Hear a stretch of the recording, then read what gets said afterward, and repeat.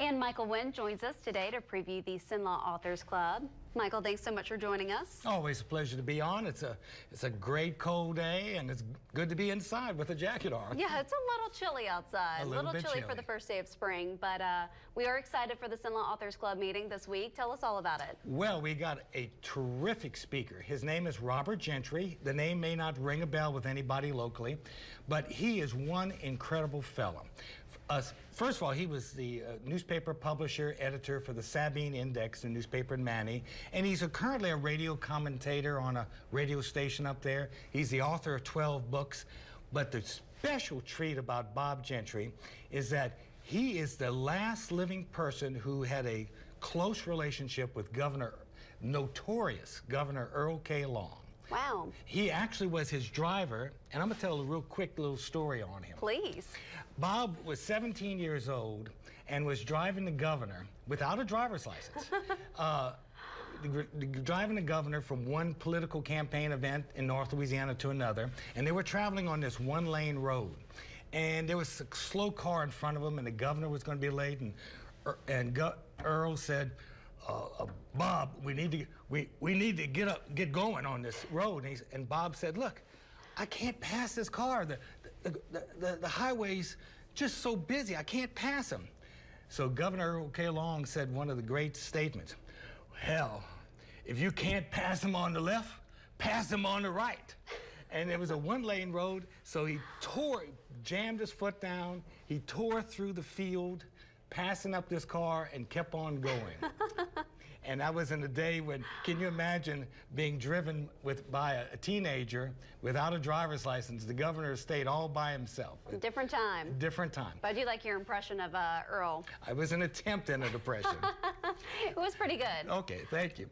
Well, he's going to talk about memories of Earl K. Long, stuff he has never told before. Wow. As well as, coincidentally, he is also Bob was also a big music promoter and was Governor Jimmy Davis, the author of You're My Sunshine, the second best known song in the world. He was his best friend. Wow. And he's still around. And Jimmy Davis was also a very interesting cat. There's a lot of good things about Jimmy Davis, and there's a lot of not so good things about it. And finally, after he's been gone for 20 years now, finally Bob can tell the true story of Governor Jimmy Davis.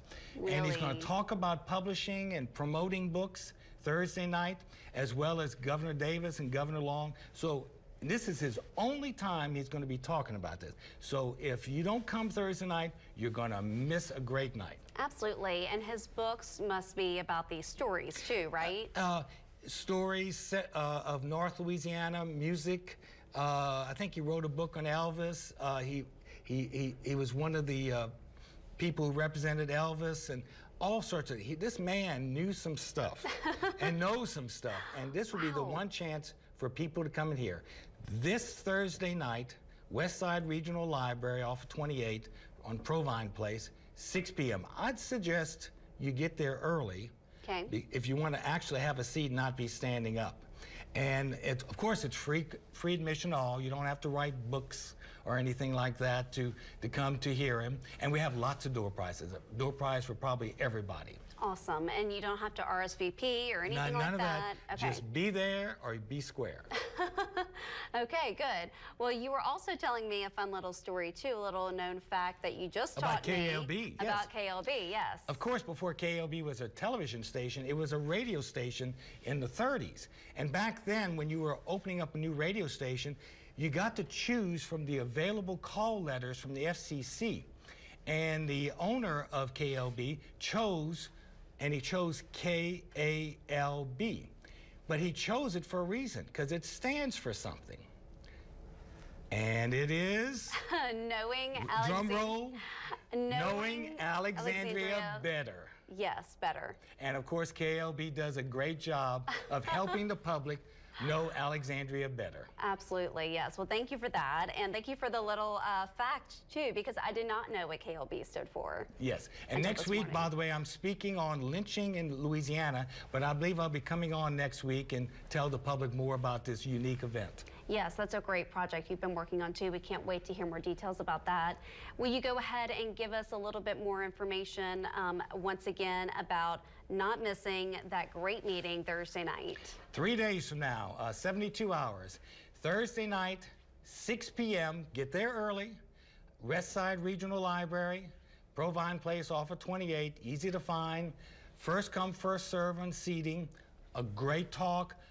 There'll be a door prize for everybody. Some great books that I've attained as door prizes.